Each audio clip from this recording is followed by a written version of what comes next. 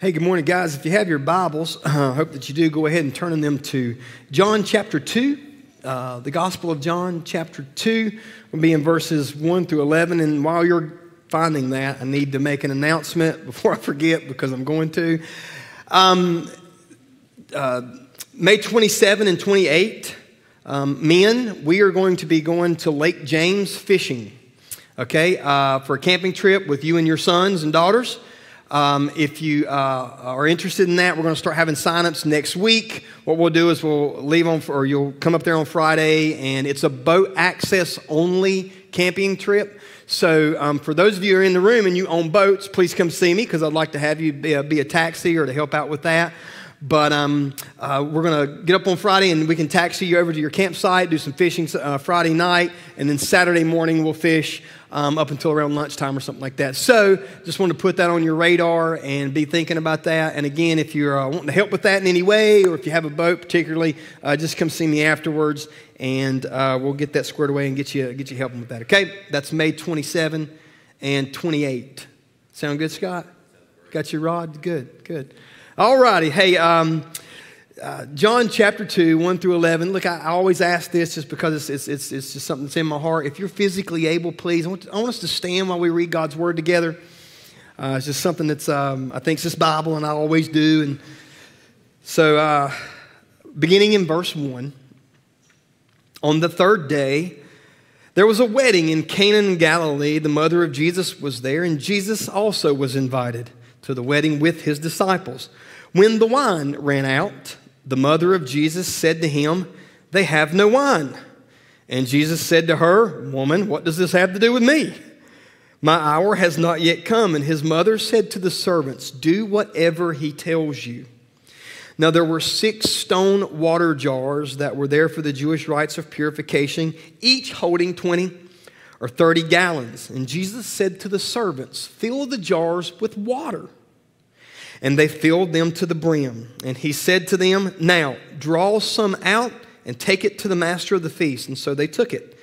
When the master of the feast tasted the water, now that had become wine, and did not know where it came from, though the servants who had drawn the water knew, the master of the feast called the bridegroom and said to him, "Everyone serves the good wine first, and when people have drunk freely, then the poor wine. But you have kept the good wine until last." This is the first of the signs that Jesus did in Cana in Galilee, and manifested his glory, and his disciples believed in him. Let's pray together. Father God, I pray for prayer. I pray, God, that today we would see ourselves empty. That we are out of wine. We're out of joy. God, whatever aspect of our life that we're in, Lord, and that we would admit that we are empty and we are in need of you to fill us, to give us joy, to bring back joy. God, I pray that we would go to you as the source of that, Lord, and that you would fill us with love for you, Lord, and for others. God, I pray for sweet moments from today and then afterwards, God, of just us spending time with you, praying.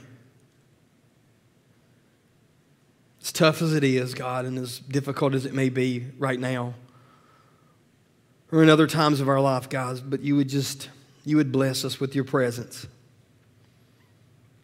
Can't wait to see what's going to happen from it, God, because I know that there is just crazy power in our lives and in this world when we pray.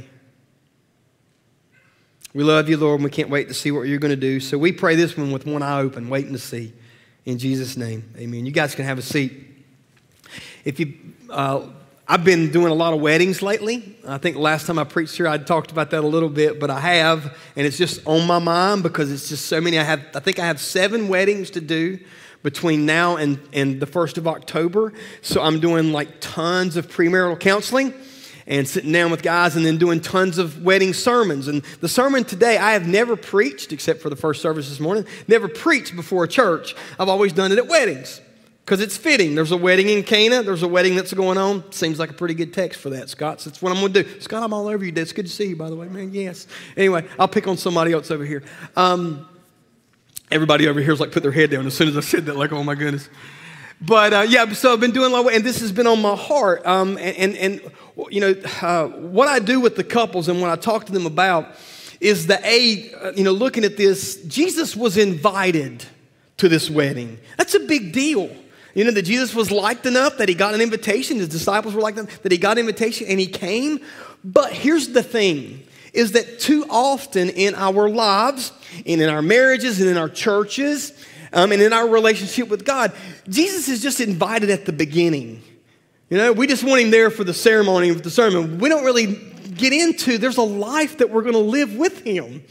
There's going to be some stuff that happens after the wedding day. And so I always encourage these couples that, look, guys, you know, invite him to the wedding, but look, invite him to the marriage.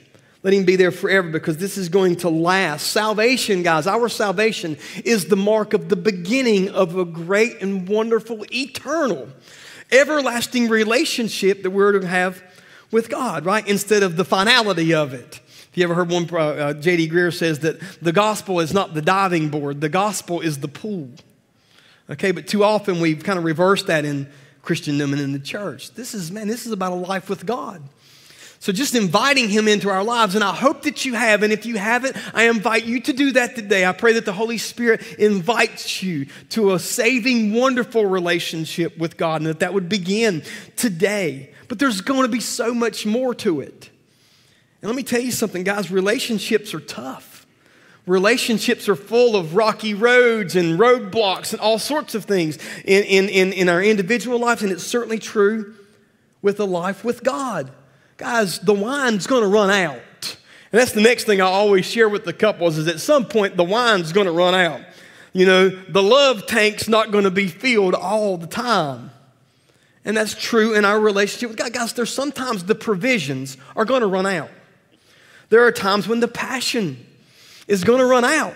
Whether that's in a marriage or again with our relationship with God or a relationship with the church or relationships with friends, there's times the passion, the feelings that we have at the moment, they're going to run out. And sometimes the patience with people, it's going to run out. And the same again is true with our relationship. David, the great psalmist, the king of Israel, wrote in Psalm 51, "Restore to me the joy of my salvation." You know why he wrote that?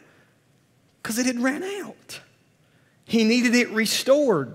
Have you ever had, or are you living in now, the joy? Guys, in the Bible, wine is a representation of joy a lot of times, and the joy that is supposed to be in our hearts by God. And David says that some of his joy, it's gone, and it needs to be restored. So this is what I want us to do today. I want us to look at some ways that when the wine runs out, we can be restored. Okay, so we want to look at what we need for that. A, we need good friends who know Jesus. Second thing we need, B, is we need friends who will pray for us. And we need to go to Jesus in private prayer ourselves. So let's look at these first. Okay, when things run out, we need friends who know Jesus. Mary knew Jesus, don't you think? She probably knew Jesus better than anyone that was there, right? Mary, if there's anyone who knows who Jesus is, it's Mary. She's got a pretty good background to know that he's God in flesh, for sure. So look, Mary knows him, and she knows what Jesus is capable of. She knows the compassion that he has for others. So she knows when this happens at this wedding that she needs to go to him. And we need people in our lives that know Jesus. That's who we should go to when things run out. Why don't we do that? Why do I have to preach that? We don't. We go to everything else and everyone else on the planet to find out instead of going to people who really know and love Jesus. One of my elders, I'm going through the Old Testament with two of our elders, and we have a little comment section in our Bible study every day. And one of our elders said this morning, and he said, "I am so glad sources of advice are so important to me, and Seeking out godly counsel is what I must seek after. I always tell people, you need to know the source of your sources. You know, it would be nice to know who the source of the source you're going to is. Who is it that they're getting information from? And Mary certainly knew Jesus, and that's who we need. Let me ask, do you have anyone in your life that's like that? People that you just know Jesus. You know, people that you just know, she's probably talked to Jesus this morning. People that you just know, he really knows his Bible. He really knows God well. That's the person that I'm going to go to when things run out in my life. You know, I hope you have someone like that in your life. If you don't, guys, this is the wonder and the beauty and the glory of the church, is that God has given us the ability to have good Christian friends that we can seek out when things run out and go to. My mother has always been my source for this. She's always the person that I know. She just knows Jesus. I know that she's praying. My mother, when she was 15, her mom died of cancer. And when she was 16, her dad accidentally got shot and killed. And she just lived this life with God after such tragedy and everything. I remember my mother telling us the story about when the moment she realized right before the funeral that she was an orphan. And she was sitting out on this little rock wall at the house, and she said she just cried out to God, and she says, God, I'm an orphan. And she said in an audible voice, he spoke and says, Diane, I'll take care of you for the rest of your life. I'm going to tell you, that's the kind of person that I like to go to. You know, that I know that she has walked with and talked with Jesus, and I know that she's been in her word and knows her word. She's a go-to for me. Do you have anyone like that in your life? If not, please seek people out that you know Jesus. They know what he's capable of. They know that he cares for you. Seek those people out. Next thing we need to do when we run into problems and when things just run out in our lives is we need to find friends who will pray for us. That'll pray for us. They know Jesus, and they'll actually go to Jesus in prayer out of genuine concern for you. Because I'm going to tell you, it's easy to kind of, I'm just going to talk about my wicked heart here a little bit and let you know how you might leave before the sermon's over and think, that dude is really, really bad. But you ever hear of bad news to somebody else and you can't help but just get a little bit of, they deserve that, right? You know, you're not genuinely concerned. You hear this thing and there is you have this pleasure in someone else's misfortune. You know, you just kind of share a little bit. I'm going to be, it's crazy. My Duke fans will probably leave on me. But I'm a big Carolina fan, okay? I was waiting for an amen on that one. I'm a Tar Heel fan, but one year, this is awful of me. But when I taught high school, okay, in one of my slides, it was when J.J. Redick got beat in his last home game. They took a picture of this little boy. It was a little boy, and he had a Duke shirt on, and he's got tears running down his face. And that was my slide. When I taught school, like every other slide was this kid. All my Duke fans, but I had joy in that. It was just joy for me seeing this kid cry. And then this year when Coach K lost his last home game to Carolina, we needed applause for that? Okay, I didn't get applause for that. But when they beat them, I was like legitimately in front of the TV going, you got beat. That's awful of me to share in someone else's misfortune. But look, here's what happened. Mary was genuinely concerned that this happened. She could have done this. They ran out of wine. How embarrassing. This is going to be great. You know, what shame for this family. I didn't like them anyway. I wasn't going to come, but I'm glad I came now because this is happening. You know? But that happens in our lives. I don't know. And awful. This is awful. But it happens in here. It happens in the church. It happens in small groups. It used to happen in Sunday school all the time when I was a kid. But here's what happens. You hear of something and you go, did you hear what happened to them? And you're just this much tickled. You know, and then you talk about it, which becomes gossip for like the next 15 minutes. And then you put at the end of it, but we need to pray for them. You know, it's masked in some kind of prayer concern, and you're not concerned at all. We can't have that, guys. I need to have people that are genuinely concerned for us and that will pray for us, not talk about us. Okay, guys, and look, we need coaches in life, not umpires.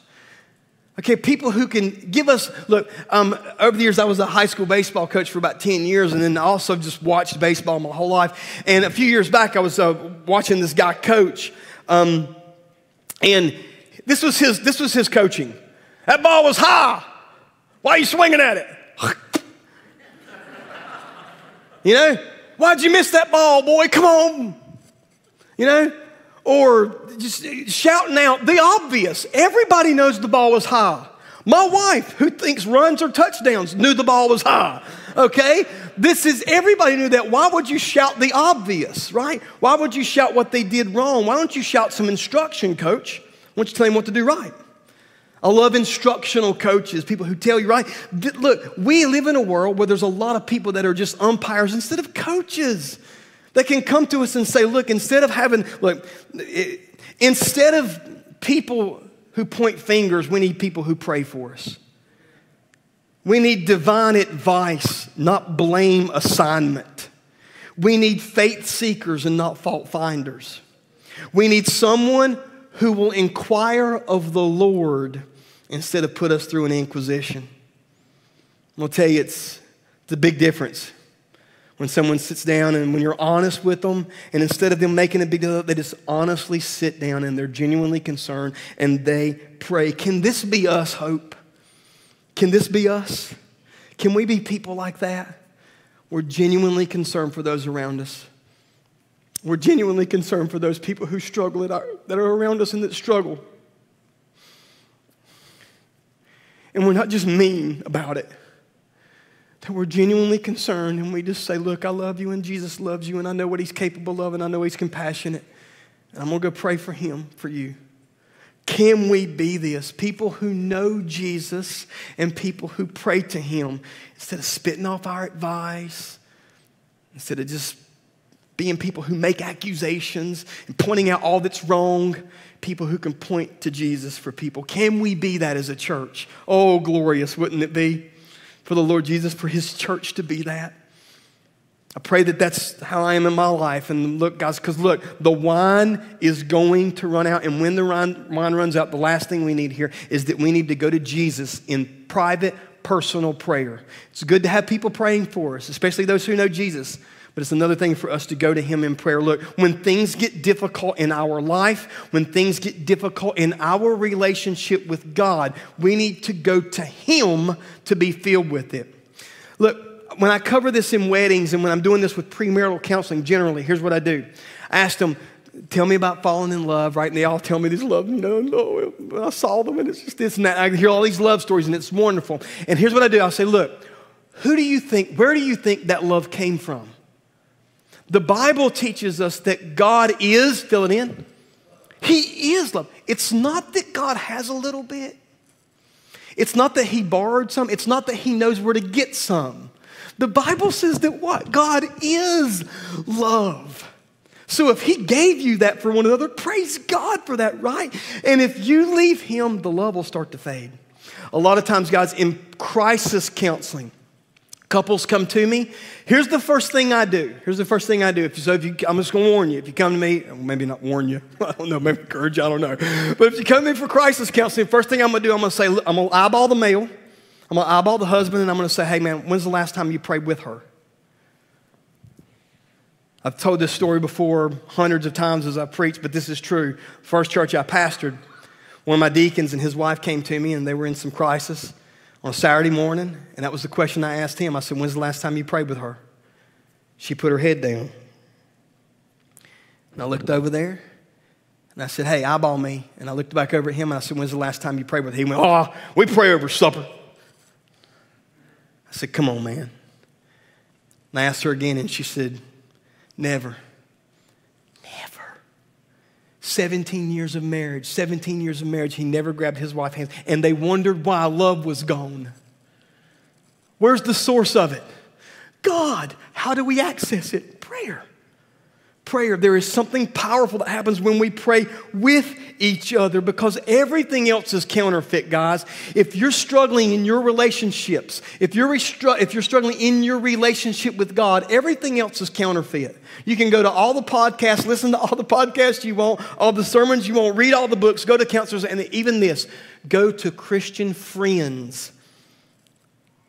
There's got to be a time where we go ourselves to him in private prayer. And to be honest with him, because God's prayer is tough. Amen. That's a bigger amen than the Carolina thing. Prayer's tough. Prayer's a struggle. Guys, don't get me wrong. Look, prayer can be times, I've had prayer moments in my life where I just get up off the floor and there's pools of just tears of me thanking God for all these things. I can hardly get through that song, The Goodness of God. Because that line in there, all my life you have been faithful. When you've been through the stuff that I've been through, and you've been as mean as I've been, and you've been as big as a sinner as I've been, and you can still sing that song, all my life you've been faithful. I haven't been really faithful, I just admit it, I'm not. But to sing that He has, okay, it's an awesome thing. But look, prayer's tough. We can have moments in prayer where man, I'm telling you, I've had mountaintop experiences. Can I say it that way? You know, where it's just like, it's moments of transfiguration. Like the room starts to feel like it's white, and I'm just praying for God, okay, this is it, take me on. Take me on. Just there's a chariot of fire going to come down here and whisk me away. Ashley and the kids will be okay. Just take me to heaven with you right now. I mean, awesome moments, but prayer can also breed times of utter darkness and loneliness, and times when we feel empty, and times when we feel like it's just ran out. Where is He? Right? Where are you? This can happen to all of us, the best of us. Martin Lloyd-Jones, one of the greatest writers of the 20th century and pastors, wrote this: everything we do in the Christian life is easier than prayer. Alexander White, 19th century Scottish pastor, says this: there is nothing that we are so bad at all of our days as prayer. Thomas Shepard, another 16th century Puritan writer and pastor, is wonderful, said, there are times in my life when I would rather die than pray. That's a pastor saying that. If you read Psalm 42, I was going to excerpt in here today, so don't be trying to find it. I'm sorry. But Psalm 42, he says, the writer says, who was a worship leader, says, why are you cast down within me, O my soul? Where are you, God? What he cries out. Charles Spurgeon, the greatest preacher, his son called him the Prince of Preachers, the most prolific writer in Christian history, said this: sometimes we do not receive comfort in our prayers.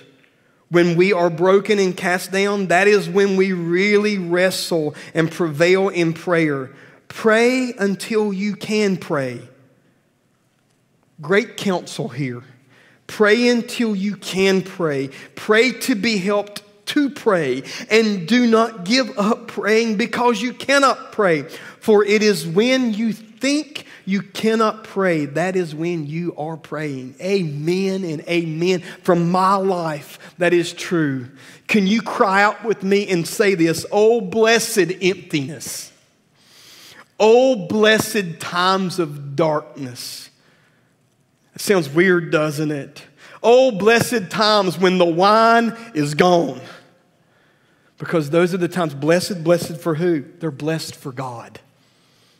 How wonderful do you think it makes God to see you go through what you're going through, to sense the silence, to feel all of the pain, and yet you still go to Him? How awesome does that make God feel? How blessed is that of God that in your times of trouble, you still have faith. You still pray. But guys, listen, this is the mark of a relationship with God. We just coming out of the book of Exodus, guys, the Passover was awesome. The Red Sea's wonderful. The manna, would love to have some Krispy Kreme this morning myself. But if you read the story, they have to walk with God. And it is a rocky, sin-filled road. It's tough, but God's always faithful. I think that you need to hear this as a new believer. If you're a new believer in this room, the road is going to be a little tough. It's a relationship with an almighty God. It's a relationship with a perfect God. And let me tell you something. You're not almighty and you're not perfect, and nor am I. It's going to be a rocky road. Walking that road. I think this is why many people walk away from the faith, is when they sense this dryness. They feel this joy is gone from their salvation, and they think it's something that they did, or they think that this God didn't really care in the first place. But this is look, this is when we dig in. This is when we realize, like the man who brought his son to Jesus who was struggling, and he said to Jesus, I believe, but help my unbelief. Have you ever prayed that? Oh my goodness, the times in my front room where I've cried out, God, help my unbelief. I don't believe this. This is a struggle for me. I can't believe that you said to do this, and I can't believe that you said that, and to quit this job and to move to this, and I can't believe this. Help my unbelief. Tim Keller said, as Spurgeon says, and as I would say, pray about not wanting to pray if you can't pray for anything else. Many times I've sat in my prayer closet and said, God, I don't know what to say. And I don't even want to sit here. Help me. Help me today. I'll see you in a little while. Guys, it's a glorifying thing to God is when we continue in faith when the wine's ran out. When we do what he said do, even when the wine's ran out. It blesses him and ultimately blesses us. Here's what happens, guys. Our needs provide opportunities. When our wine runs out, it provides opportunities for three things. One, for us to be obedient. Two, for God to get glory. And three, for our faith to grow. Needs provide opportunities. When the wine runs out, we have a chance to see something. Now, John chapter 7 here, verse 7 here in John chapter 2, Jesus says to the servants, I love this, fill the jars with water. Fill the jars with water. And these servants that are at this wedding, they do it. Okay, they obey it. But I've always thought this was strange. Water?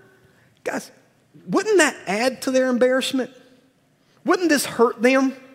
If you're a servant and you hear this, put water in now, come on. This is going to say that they really ran out of everything and now they're trying to trick us.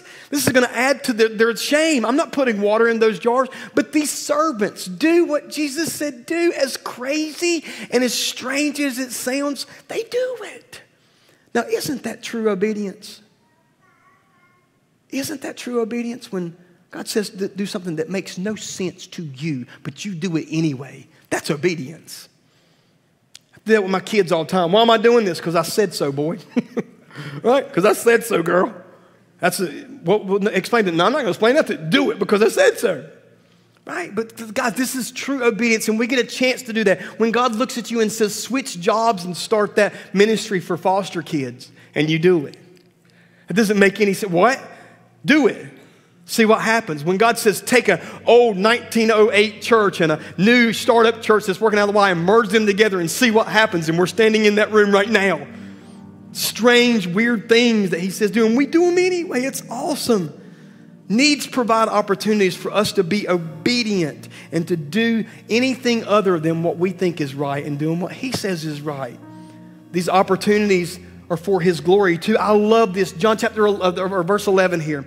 This, the first of his signs. If you're familiar with the Gospel of John, everything has double meaning in the Gospel of John. There's two meanings to everything. Okay, you got to see it from that light. But these are signs. These are things pointing to who Jesus is. The first of his signs, Jesus did at Cana in Galilee and did what? And manifested his glory. This is for his glory. These needs are for his glory. These times when I'm sitting in prayer and I don't feel it. These times when I'm sitting in service and I just can't wait till 12. Right? These times when I'm doing this ministry and I can't find anything. These are times for him to bring glory to himself. These are signs. This water in the wine was more than pointing to something just for this party. Guys, Jesus was more than an invited guest at a couple's wedding back then. Right? Jesus is doing more than saving a couple from some social shame.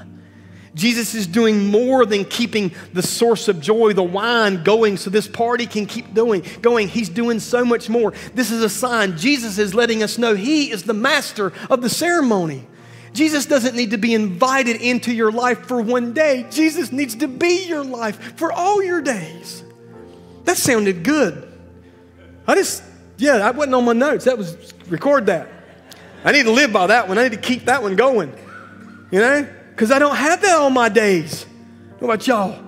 But that's what he is. Jesus is something he's saying here. He is the source of joy for all of mankind. He will be the source of joy for the marriage supper of the Lamb that you and I as believers will be at for the rest of eternity. We will be in this wedding ceremony, this celebration in heaven, and he will be our source of joy. We won't need wine. We might not even need food. I'll be thin again. Jesus is doing so much more here. Jesus' blood is greater than the wine of the first covenant. Here I said blood. Why did I say that? Jesus, when his mother said, this is the problem, they don't have any wine. And Jesus said, my hour has not yet come. His hour is a reference to his death. Always in John. His hour means the time of his death. So his death is going to produce a blood that will be greater than the new covenant sacrifices of the blood of animals. Jesus is doing so much more here in this. God has truly saved the best for last. The cheaper wine was the old covenant. The new and glorious, joy-filled wine is the new covenant in Jesus. This is a sign for us, guys, pointing to who Jesus truly was. The wine that is supposed to be the joy that fills our heart forever. I love this last one. Who was the sign for? The master of the ceremonies? He didn't even know about it. The bride and the groom? There's no evidence that they ever know that Jesus did anything for them. They don't know. Who's it for? It says at the very last here, and his disciples believed in him. This sign was for 5 dudes that he had just called. There's only 5 disciples with him at this point. 5 men that he had brought. It's for them to look at it and go, oh, wow, this guy's a little more than just some good teacher that caught us on the Sea of Galilee. He's a little more than that, isn't he? Oh, wow. We'll keep following him for another day or so. This guy's different. Can we do that, guys? Can we be disciples? And look at the problems around us in our own lives and the problems in this world and go to Jesus as the source of love for us and for all of the world. And just listen for what crazy thing he might tell you to do. What crazy ministry he might tell you to start. Crazy thing that he might tell you just to go across the hall and knock on the door to your son and say, hey, boy, I need to pray with you, or to your daughter, or in the bed beside of you to grab your wife and say, hey, can we pray? Or to go across the hall in the dorm room and say, hey, can I pray with you? This might sound crazy, but God told me that I need to pray with you. Can we be obedient to that? Here's what I think. As being a follower of Jesus all my life, I think that this is what might happen. That once we do that, he might look over at us and just give us a little wink. Told you so. I told you to do that. No one needs to know this. I don't need to be the master of the ceremonies and stand up and say, see what I did today, everybody. I don't need to do that. It's just between me and you. You did that, Braxton? He'll give you a little wink. Thank you. Right? Could that be true? Chandler, could he give you a little wink one of these days and say, yeah, I'm moving from Asheville to Shelby to come do that college ministry at Gardner Webb. Here's what it was for. You see someone give his life to Christ or her life to Christ and baptize, and he just looks over at you and gives you a little wink. I told you. Man, that's what life's all about. His glory. Believers, let us run with endurance the race that is set before us. Let us fix our eyes on Jesus, the author and finisher of our faith, who, for the joy that was set before him, endured the cross, scorning shame, and sat down at the right hand of the throne of God. Is anybody in here this morning willing to admit, to be honest enough, to sit down and say, you know what, I've ran out. I'm out of wine. There's no joy in my salvation anymore. Hey, this week as your pastor, I knocked on the door of 2 of our staff members, people who are supposed to be under me, and said, look, can you pray with me? I'm a little low. My faith is a little thin. That sounds crazy, right? Well, we ought to fire him next week. Nah, well, I don't know. You can if you want to, but are you willing to admit that? You're a little low? Is the marriage tank a little low today? Is the relationship tanks a little low today? You just don't have enough love in you? Oh my goodness, can I encourage you to go to the source? Go to the source. He can fill you with it. You may not feel it. We've sang a song over the years, Waymaker. Even when I don't see it, you're working. Even when I don't feel it, you're working. And to have the faith to continue to sing that. Hey, if you're hey, by the way, I'm going to give you a little hint, a little help. For those of you who are believers and you've walked with God and you've trusted in Him, you have a relationship with Him. He's been invited. Okay, but maybe it's been a while since you've prayed. I'm going to give you a good way to start praying. In my house 20 years ago, in the front room of my house, I set aside a place. This is where me and Jesus are going to meet. Okay, the front room on my couch, and then there's 2 chairs in there. One of those chairs are His. Okay, my kids can't go sit in it. That's a joke. They can go sit in it. But anyway, you sat on Jesus' lap, you know. But there's 2 places, and that's where Jesus is. So we sit there in the mornings, and that's where we're going to talk. Okay, and we're going to have a conversation. Here's the little hint. Here's the hint. Every time I get up and leave in the morning, I'll say, I'll see you tomorrow. I'll see you tomorrow. And when you say that, you kind of feel like you held to it. I'm going to be open and transparent. A few years back, about 6 years, for 6 years, I walked by that room and I looked in there and I hadn't been in there. 6 years. I'd go in there and sit and I just couldn't pray. And every time I walked by there, I would say, I'm coming back. I'm coming back. And I could hear Him calling. Oh, I still prayed. I still spent some time, but not those moments of intimate love to where He could just pour Himself into me because I needed it. Find you a spot like that. For the non-believer in the room, here's what I want to tell you. You've been drinking some really cheap wine. It's not the good stuff. All those things, I can tell you from experience, all those things you've been going to give you joy. People get upset at me for crying all the time up here. I'm going to explain something. I cannot plead for your soul as if God is pleading through me and not. I can't.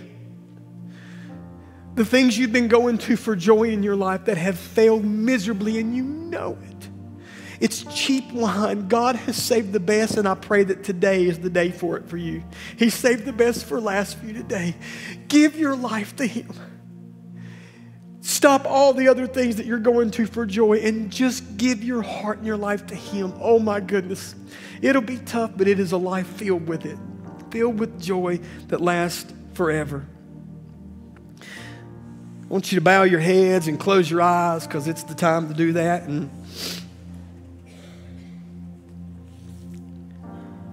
I just want you to do something for me. If you're in this room, please just look. Here's the thing. While we say bow your heads and close your eyes, if you close your eyes, it'll keep everybody from looking and stuff. And you know them doing what I said not do a while ago. Did you see their hand was up?